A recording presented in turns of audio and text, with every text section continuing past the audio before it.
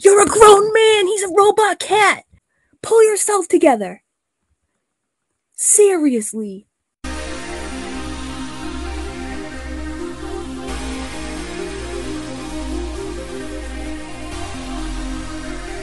Hi. I'm Bobby. I am a robot cat. Welcome to my channel. I create clip and drama commentary from mostly small creator communities. Let's have a look. Well, where do I even begin? When we last left Lord Farquaad, she was whinging on about Amy Duggar King. And ever since, there has been no shortage of dramas. First up, the Impossible Bird is back on her Instagram rages. Let us have a look at this bit from 2nd of February. Hello everyone.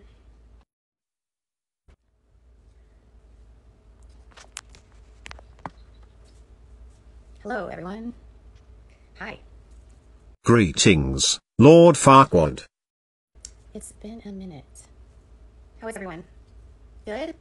I hope you're good. I'm not gonna be able to see your comments, and because I have my light over here, so I can't see what you're saying. So if you see someone that's saying things that are rude or whatever, I'm not gonna be like paying attention too much. But well, that won't last long. A couple days, I've been feeling very. This is a heavy topic, and I have been stuck in a heavy topic for months, and it's hard to disconnect from those feelings. And I think about the people that are in this world, and I'm like, they can never disconnect from this. So I try to like push through that, and I'm like, yeah, like if they can't disconnect from this, like I shouldn't be so emotional or whatever. But it's, you know, you are not part of any of this. X amount of years at this point is really, it's disturbing. You had better be careful with that tapestry. I shall quit the entirety of YouTube if you ever lost your garments for any amount of time. And I don't know if I can adequately say this in a way that I feel like I've been going up against a brick wall with some people, specifically those people that were lied to by TLC about who the Duggars were. And it's really unnerving to me that I do a job, and I'm trying to do a job, and I'm trying to report, and I spend a lot of time like putting content out, and I'm constantly I'm amazed by the people that I speak to and how manipulative they are and how cunning and how narcissistic they are. It's a world that I have never been a part of. I did not grow up in fundamentalism, so I'm gonna be frank, like I have not dealt with the kind of narcissism that's in this specific group of people. And wait, have we dropped the narrative you survived a cult? Only maybe one or two, I think, aren't narcissists. It's been a lot of men kind of pointing fingers at each other, and everyone kind of like, well, they were worse than we were, I wasn't as bad as this guy is the one that's the really bad guy. And you know, it's sad because there's really no way to tackle a world like this, because you want to know why nobody speaks out. I learned why nobody shares. I learned why no one testifies. I learned why people cover for each other, because if they come forward, their secrets get exposed too, and they all have secrets. They're all doing just horrible shit. And it's sad. It's really sad. And so one person comes forward and they testify against this person, but then they have their own shit in their own house that's just as bad. And they don't report things to the police. So some of you guys were like, if you're reporting on something, why aren't you reporting this stuff to the police? Okay, I made a post a couple days ago about child abuse. When I'm reporting about child abuse, the claims that I'm hearing about are 20 years old. So am I supposed to call the police about claims that are 20 years old and report child abuse 20 years ago? That's from secondhand, not from the actual person, but people that saw it or saw bruises. Like, I can't report stuff that I was not a witness to and I don't have firsthand knowledge of. So no, I can't report this abuse. These claims are like 15, 20 years old. These people are adults. Many of them are adults. But it doesn't change the fact that nothing might be able to be done legally, but maybe people knowing who these people are and what they're doing can hold people accountable. You know, this is absolutely not what you claimed at all. You can't force, I mean, the statute of limitations for child abuse isn't very big. The only one that has no statute is like murder. And then some states have limited ones or longer ones for rape, but most are a couple of years. And after that, like, it doesn't matter. You are backpedaling at an alarming rate. Literally, there's nothing that they can do. So the statute of limitations is horrible, for sure, but there's nothing I can do about a claim of someone getting beat up when they're 5 and they're 30 now. I can't do anything about that. I can't do anything about a girl saying that, you know, there's creeps at my church and they're doing this and they're doing that. Like, and she's 25 now. There's nothing I can do. Not only that, on top of that, I feel like people have become so brainwashed, even people that watch content or watched the Duggars, they're so brainwashed by who they think these people are, that when you actually sit down and get to know these people and you talk to them, like, we can sit there all day and be like, okay, this person's better than this person because this person is speaking out against Jim Bob. But that's not really how it works. Like, just because one person speaks out doesn't mean that they're any better or any worse. It literally just means they're speaking out. There are definitely victims of the kids. The kids are the victims in this case. Most of them who are adults now that grew up with the Duggars, you know, some of them are still in the cult, some of them have left. Most of them are still like in this world, and it's, even if they're out of the world, they still have wholly problematic beliefs. Nothing is ever good enough, is it? And, you know, I try to see the best in everyone, and I try to see, like, what's good in people. No, And you people do that I not. doubt. And it's sad because even the people who claim that they want these things to end, they don't want to take the steps to end things. They don't want to change their own behavior. They don't want to admit that they were a part of the problem. They don't want to, even if they weren't part of the IBLP, they don't want to admit that they benefited from the IBLP. They benefited from the fame. They benefited from something. So they're only, like, in one breath, like, angry because they got silenced or because the Duggars were smearing them. But at the same breath, yes, they got smeared, but the whole plot of people, they're diseased in a way. Like, the whole cult has created people that are so damaged and diseased that you don't even know who's good and who's bad. And even the people that claim to be good aren't that great of people.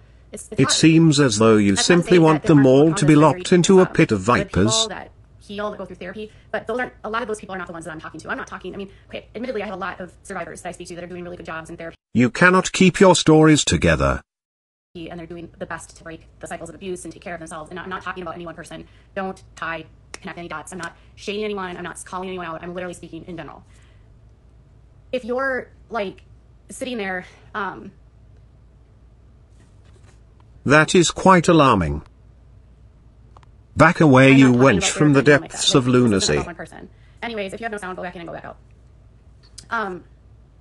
But it's not just the abuse, it's the massive misinformation. It's the amount of bad information these people have. And even people who are not in this world, like, that are showing up in my comments that defend some of these teachings, I'm like, do you realize that what you're defending is actually false? It's not even based on the Bible. It's not even true. It's false. And you can't argue against these people because it's like they believe that this is true, even though it's not true. And I'm sitting here and I'm like, okay, let's speak in very practical realities, okay? She then spends quite a bit of time arguing the Bible as a whole, confirming that her true intentions, aside from financial gain, is to punish Christians for their beliefs, regardless of the denomination or affiliation. So, no, we don't hate Jill and Derek again. You know what, internet tour guide? You are one of those people. And I'm just gonna call you out because you do this shit all the time in the comments. I don't love anyone that I report on. Period. I'm not friends with these people. I'm not best friends with these people. I'm not their friends. I am not here to be anyone's friend. You can point out that people do that's wrong and seriously be truthful. I'm not here to play a biased game where I placate someone to pitch their narrative so that you like them. Derek and Jill are still homophobic. That doesn't change anything. Derek and Jill still have beliefs that don't actually align with the mainstream. That doesn't mean we hate someone. Why is it that people go from I like you to I hate you? No, you know what? I have COVID and my Spectrum kid was crying. I'm sorry that you have COVID and I'm sorry that your kid is crying, but, like, Wow, oh, you hate should Derek and Jill. really Like, stop people getting don't right pretend to actually asshole stab intoxicated someone and going kiss someone's ass. I'm not gonna online. kiss someone's ass so that they can be, so I can get information from them. Why? Why would I? It's no different than Amy King Duggar or Duggar King, whatever you. It's no different. I wasn't gonna kiss her ass and delete comments or delete content. I wasn't gonna kiss her ass and do what she wanted, and that's the truth. That's the truth. I'm not here to be someone's friend, and that's what I'm saying is that some of these people are so manipulative that they will try to befriend you so that you will then play their game for them, and that you do what they like. She wanted to control me. She wanted to control my platform. She wanted to control, like, what I put out and how I said it. Like, is that what a friend would do? No, a friend doesn't do that. I was being used for whatever reason, whether she wanted attention or clout or whatever. I caught her lying, and I called her out on it repeatedly. She didn't like that. I specifically spoke to her about one person that she was telling me that she was aligning with herself privately, and I specifically told her about allegations of abuse by this person, and she flat out said to me, that's not true. She said, never. That would never happen. I had credible... Were you too drunk to remember you said 2 days ago she actually was upset with you for pretending to be her friend while pulling her financial records? verifiable people, multiple people telling me about this abuse, multiple people, like, coming to me with information, and she refused to listen to me. And when she aligned with that person, she got access to information from years ago that she might have wanted. But the truth is that she refused to listen to the truth, that there was kids that were being abused, that this person was hurting their kids, that this person did not such great things to their children. But instead, it was, the person that you're talking to is a liar. But it wasn't one person that told me this. If it was one person that was a liar, I would think, well, yeah, sure, one person is a liar. But it's not one person that was a liar. There was multiple people that came forward. And when she was able to get the information from that person, she didn't need me anymore. The truth is, I knew more about what was going on in the Duggars' house than she did, because she has no relationship with them. She would find out things from me about what was happening over there. Like, that's You true. literally just I didn't learn finished things saying from that her. she was She doesn't have a hiding and relationship with denying them. information. And then when she got that person, it was And like, in oh, the next great. breath you And then that say person wanted to talk to this. me, and the only reason they wanted to talk to Wow. me was because they wanted to know who I was talking to that was telling them about them. So every one of these people has problems with manipulation. It's not a family member to me.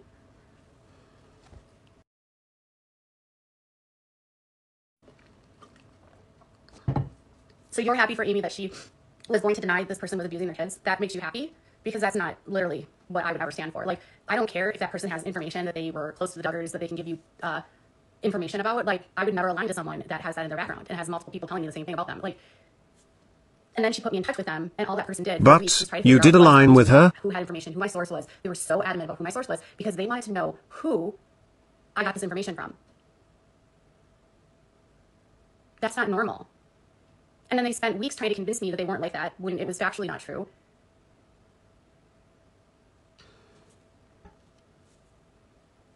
I am smarter than that. I figured out very quickly why they reached out to Amy to have them be in touch with me. I realized very quickly the narrative that they were trying to run through me to try to get me to ignore things and not look into aspects about them. Because every person that was coming out publicly knew that there was a target on their back, and by coming out publicly against the Duggars, they knew that their own crimes or their own actions could come out too. So that's why nobody tells on each other. Amy was not my source. And that's another thing. People are going off about how I released a video and so or put out text messages because Amy was lying about me. Amy was not my source. I'm not mad at Amy. I don't like it when people lie. I don't just keep my text messages. I just literally don't delete my text messages. So it wasn't like I took these screenshots and saved them. I haven't deleted my whole chain of text messages with her. So all I had to do was scroll back in my text messages to find the screenshots to prove that I wasn't lying. And you also had to share her personal finance situation with the whole of your brain defective following. The whole thing is we weren't friends. Maybe it was friendly and it appeared friendly, and maybe publicly I said she was my friend, but looking back, we were not friends because that's not how friends treat each other. And I don't use people. Like, I genuinely purchased clothes from her because I wanted to support her, not because I wanted to kiss ass. I felt bad for her. I felt like she deserved a break. I wanted to offer her some support because she wasn't getting that. Like, that was it. Oh, how we rewrite history. Yeah, I was just trying to be transparent because she was twisting the narrative. You also have a time machine, I see. From the beginning and tell people why she suddenly had like a change of heart, and it all started because she got backlash about the Backwoods Barbie thing, and that's the beginning of it. And that was it. Like, she got a couple bad reviews on her Google thing, and then she's putting me in touch with people. That person's trying to figure out who my sources are, and then she's telling me that I don't even know. And I said to her, like, did you know that this person has this in their background? No, that's not true. That's not true. That would never be true. So you can't claim to be against something like abuse and then ignore abuse. It's just, that's not how it works. Like, even if the person I spoke to was the nicest person in the whole world, and even if they were very cordial or whatever, it doesn't mean that they can't be like very manipulative and cunning and doing this. You switch between Amy knowing of abuse and Amy knowing nothing at all. She's getting threats. I don't think she even has a relationship with them at this point. I think she was worried about her business. I think she is worried about her business still, and that's it. Like, it's not this big thing where people think that we were somehow best friends. But I told her that if she wanted to be who she was, then she needed to be who she was. Like, you can't go on your platform and be snippy and rude and crude or snide and nasty and then want to play a good girl and be the biblical Barbie that pretends like you are loving and sweet and kind when that's not behind the scenes who you are. If you have very much how your behavior varies by platform. Whatever, but then you play someone else on social media, that, like, the Barbie thing that she did, I'll tell you, that's who she is. Like, that's her personality. She's sarcastic, she's goofy, she's funny, she doesn't put up with shit, but that's not how she acts on her social media. She acts like she's, like, doesn't behave like that, which you can be sarcastic, you can be funny, you don't have to be the good girl all the time. I just feel like maybe she feels like she has to be because of the people that follow her. I don't really know. But I don't know. That's one example.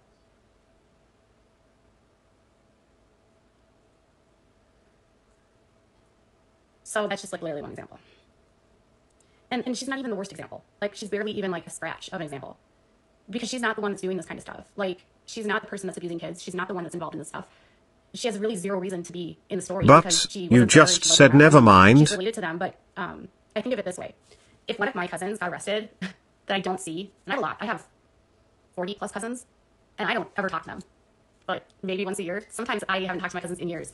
So if one of my cousins got arrested, just gonna put this out there, and I find out that they're arrested, I'm unlikely to actually say anything publicly about it because I don't have that much of a relationship with them. So there's really no reason for me. Your entire family dislikes you very much. I don't know if that makes sense, but I would be like unlikely to do that.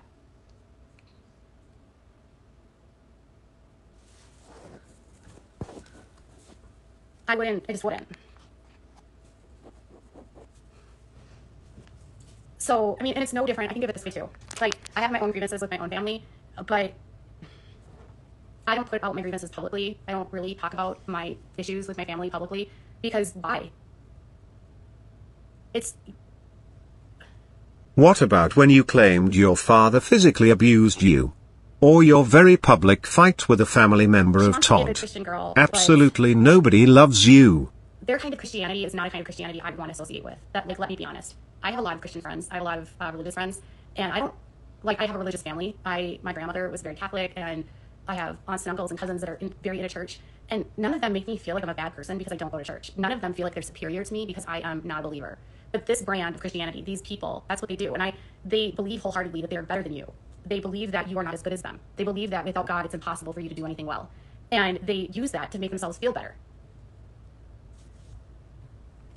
She then whinges on for another half of an hour about Amy Duggar and religion, before ultimately describing herself.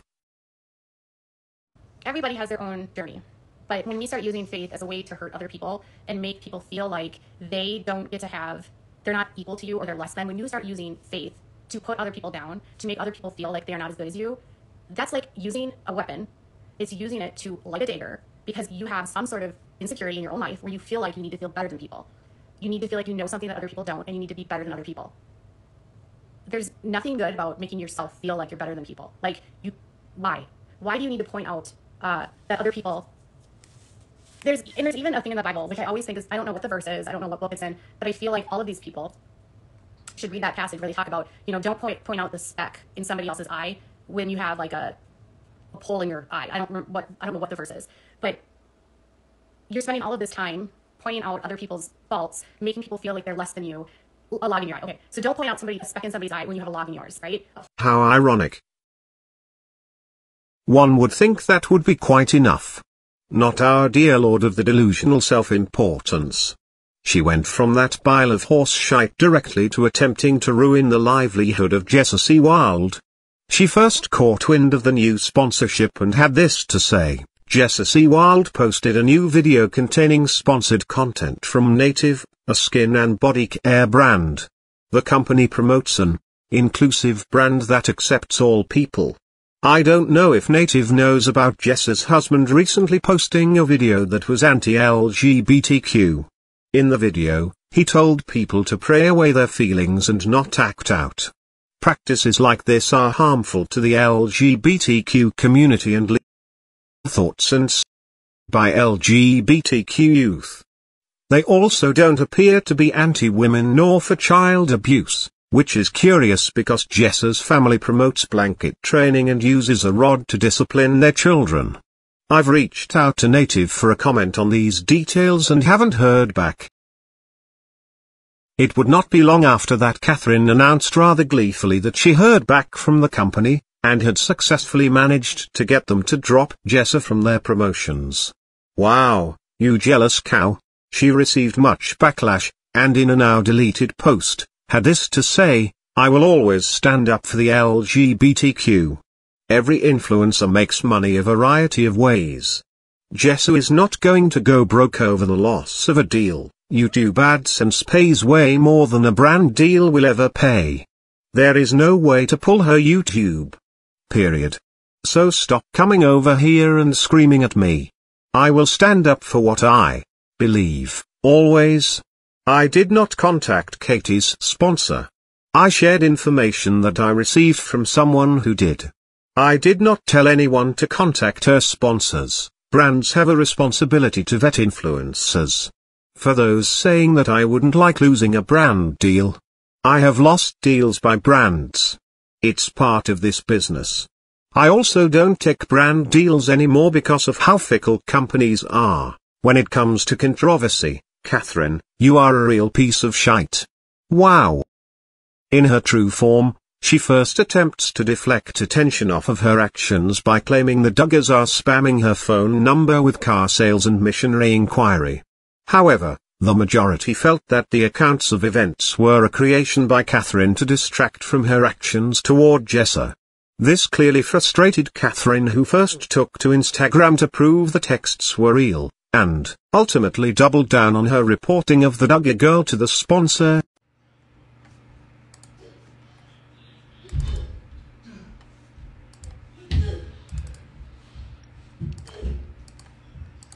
And then for those of you that were mad about me reaching out to a sponsor of Jessa, it is not uncommon for people that report on people to reach out to sponsors about specific relationships with influencers, specifically if the brand does not align with that person. That's not You did this uncommon. because you are And a I've done hateful this cow. before, but I mean, I haven't done this in a long time.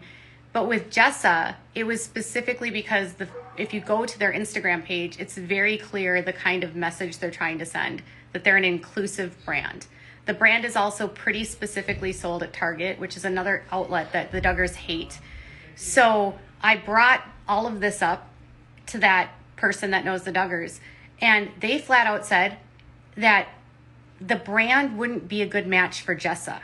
So, you're blaming someone else now? Because Jessa's fans wouldn't want to associate with a brand that is pro-LGBTQ+.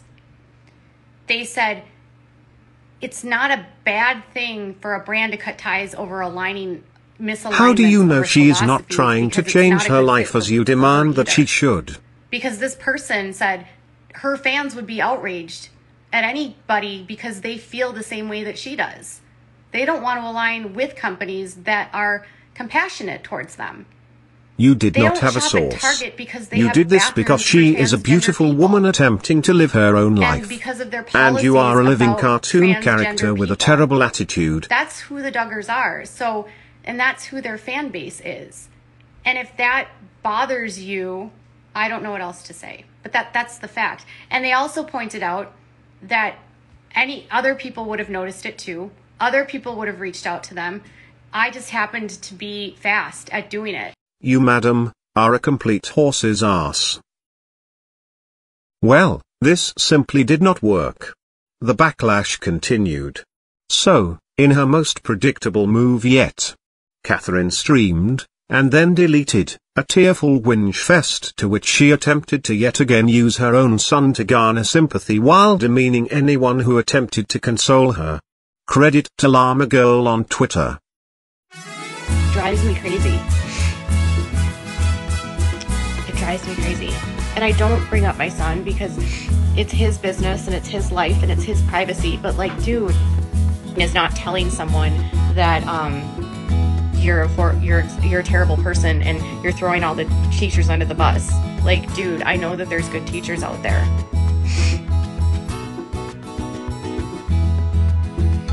And it doesn't change the fact that, oh, you have a nephew that's autistic, great. Like, you aren't living this life every day. You're not a parent of a child with special needs. You don't get it. It's like so easy to seriously like say that you're a teacher and think that you can relate because you can't. You're not living the life. You're not with the child every day. You don't be. You know, it's like I don't talk about him and then you say I'm neglecting him. And then when I do talk about him, I'm only doing it to serve myself. And I'm not trying to serve myself. Oh, it's none of your business what it is. It's his business. All I was trying to say is we have a medication we're trying to get approved. It's none of your business what it's for. It's none of your business what it is. It's his business. You are a fucking lunatic. Never mind. After a very swift recovery from this deflection failure, she took to her Instagram to create more obsessed content on Josh Duggar. In this final addition to a pile of Katherine shite, she makes this disturbing post. Warning, 'tis quite offensive. They state in multiple teachings that if a victim does not cry out to God for help, then they are equally guilty for the assault that happens to them, to dedicate their body to God. When someone dedicates their body to God, the IBLP states their body wasn't molested but it was God's body, therefore, they were not harmed, which is a huge lie and horrific. Being assaulted is like a vaccination against future attacks. The IBLP teaches that the assault teaches the child to fight and become immune to assault in the future. The assault teaches the child to hate homosexuality. This is applied if the perpetrator is of the same sex. The child is blamed for having evil companions. Therefore, the assault is their fault for having bad friends. This is a small portion of what is taught in the anger resolution seminar which Jim Bob Duggar says he took Josh to after he assaulted his sisters. Given that the victim is blamed for everything, imagine what the Duggars told their daughters. The IBLP says that they do not teach or condone abuse. However, this teaching is promoting abuse by giving perpetrators a way out for their offenses. Without a crystal ball, would like to thank multiple survivors of Bill Gothard for sharing this handout with us. Swipe left to read the full handout from the Anger Resolution Seminar. This is a seminar that Jim Bob Duggar actively promotes on his platform. Is there ever a time that this woman is not obsessively speaking about the harm that has happened to these children? She spends more time retelling victim stories in detail than she seems to spend with her own family. Wow! I'm certain that more shall have taken place before you see this video. Katherine is always hard at work, offending the entire internet. This concludes this special edition of Community News. Much gratitude for you all. Cheers.